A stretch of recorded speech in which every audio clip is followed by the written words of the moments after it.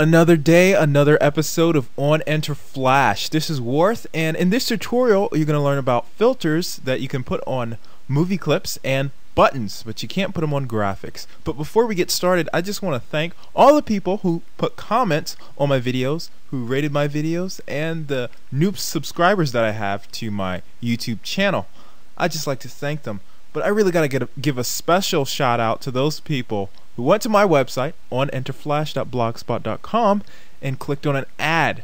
I made 38 cents, which is not going to allow me to quit my day job, but it is going to put some change in my pocket. So if you will help and support On Enter Flash, just go to my website, onenterflash.blogspot.com, and click on an ad to put a few pennies in my pocket. I would really appreciate that. Maybe one day I'll get a faster computer or have my own actual website.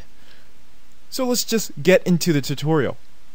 On stage I have a pig with lipstick, and it seems that it's right. It's pretty much still a pig, and nothing special about this is I turned it into a movie clip. You should know how to turn things into movie clips by now, and if you don't, I suggest that you go to my previous video and you'll learn how to do that there. We're going to go into the filters right here, filters. In filters we have nothing in here. There is nothing. You click the plus button to add a filter. But before we get into adding filters onto movie clips, let me show you how to get the filter. You go to Window, and in Window you go to Properties, and in Properties they have Filter, and there you are. That's how you get to filters. So I select my movie clip, and in the properties it'll come up with its filter. So let's go to the plus button and see what we find. When we click on the plus button, we have adjust color, we have gradient bevel, gradient glow, bevel, glow, blur, drop shadow, disable all, enable all, remove all. We have presets. So there are a lot of things that we can do. Let's try to go through some of them and see the cool things that we can do. Let's go with drop shadow first and see what happens. Look at that. My pig has a drop shadow. Really simple stuff that you can do. Now, regularly, back in the older Flash versions, we would have to go in Photoshop, or we'd have to create another movie clip or graphic to go behind it. Now in the new Flash, Flash 8.9, we have the ability to use these filters. And they give you all these options, what color you want your drop shadow to be, the blur, the strength, and the quality. If you are using this movie clip in an animation, I recommend that you keep it low. The higher you have it, the more processing time it takes, which equals a slower speed for your movie clips or applications, games, etc. And we have the distance, the angle, so I'm going to change the distance. Make it far away, angle. Change the angle, change the blur,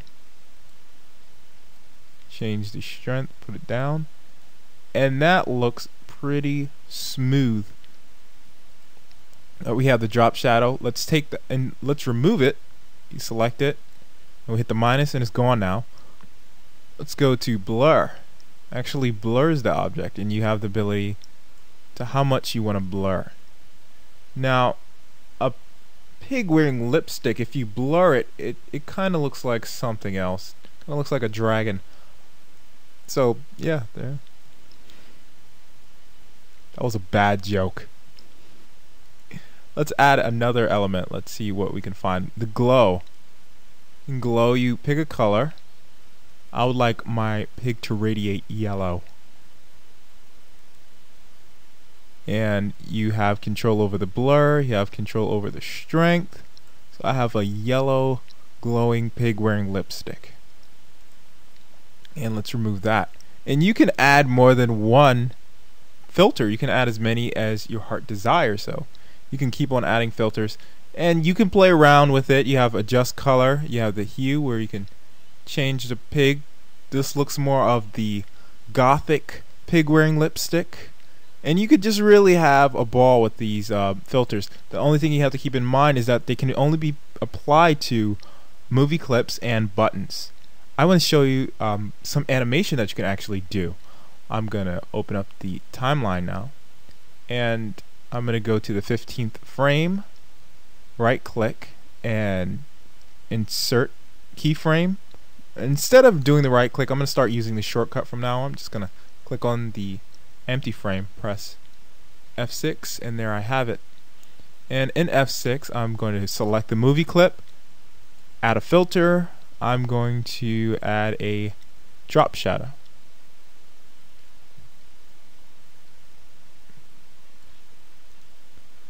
I'm going to bring these properties down, and let's see what happens. I'm going to play this animation. All you see is a pig and then a pig with a shadow. So what I'm going to do is add a motion tween to that. So it's a pig and then a pig with a drop shadow. So you can actually add filters to your motion tweens. So that's one thing that you can keep in mind. It's a really cool effect that you can use.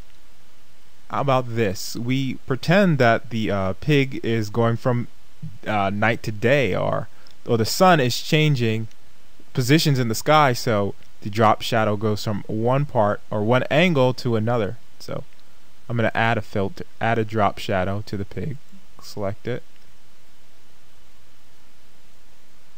and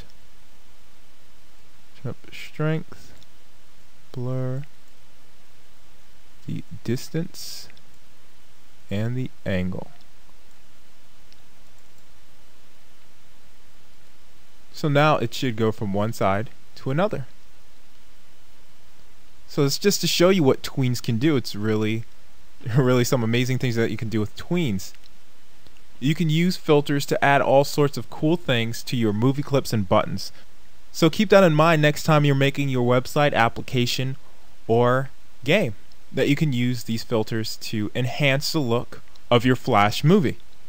Thanks for watching on Enter Flash. The Pig and I hope that you visit my website on enterflash.blogspot.com, where you can look at other tutorials and just help yourself to some learning of the Flash environment.